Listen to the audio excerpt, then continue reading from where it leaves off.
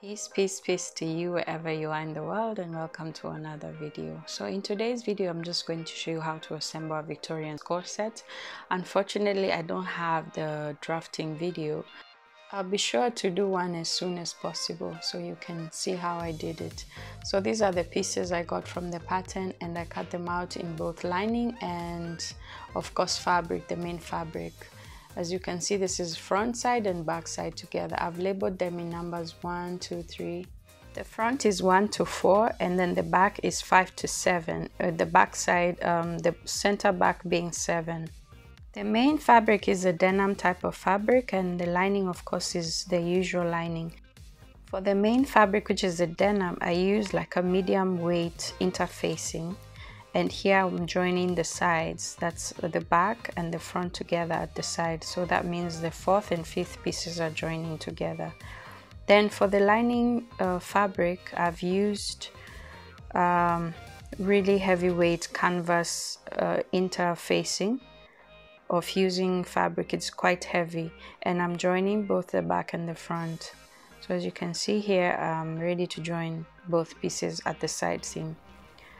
So before joining, I decided to put in the boning. I used the sewable type of boning, and from at the bottom and at the top, I've left about ½ an inch space.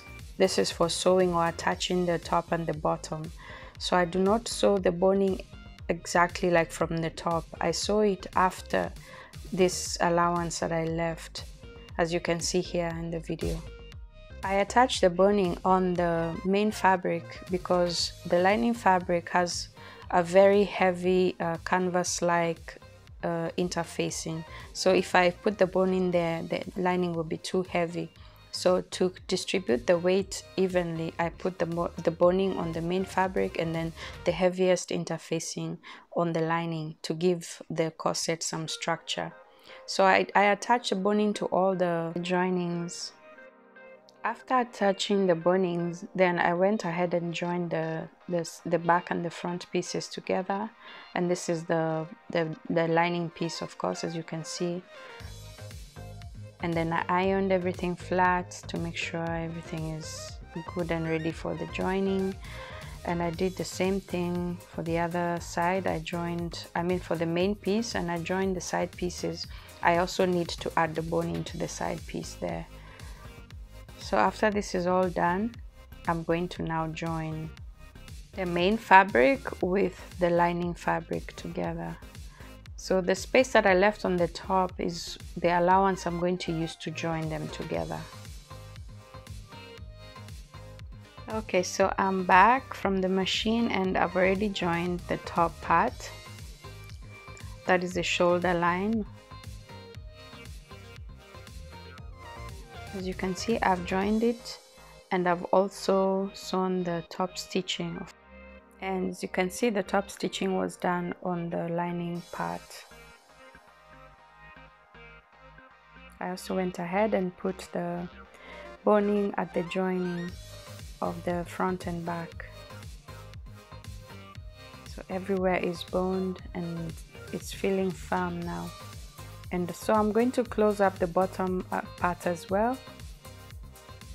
And that is done very fast. So I'm going to clip all I'm going to notch all the curves, and then after that I'll turn it inside out.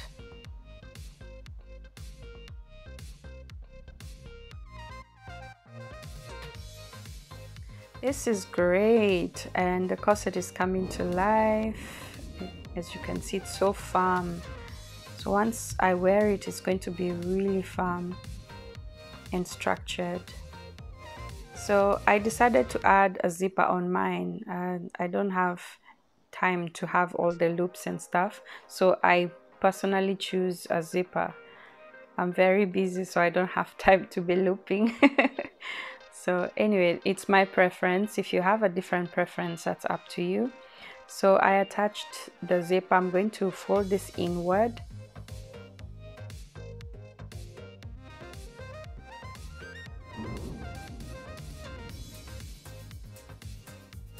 And then put the zipper, attach the zipper The zipper is the one that you can open on both sides, so it's very easy to attach. You attach one piece on one side and the other piece on the other side. And there we have it. So finally wore it, and this is me rocking it on my hallway runway. Yeah, anyway, I hope you enjoyed the process. I will soon do a tutorial on the pattern drafting part, so you can get to see how I arrived at each of these pieces. The Victorian for me is actually the easiest corset to draft, so yeah, I will do that as soon as possible. Thank you so much for watching. I hope you enjoyed and you learned something, and I'll see you on the next video.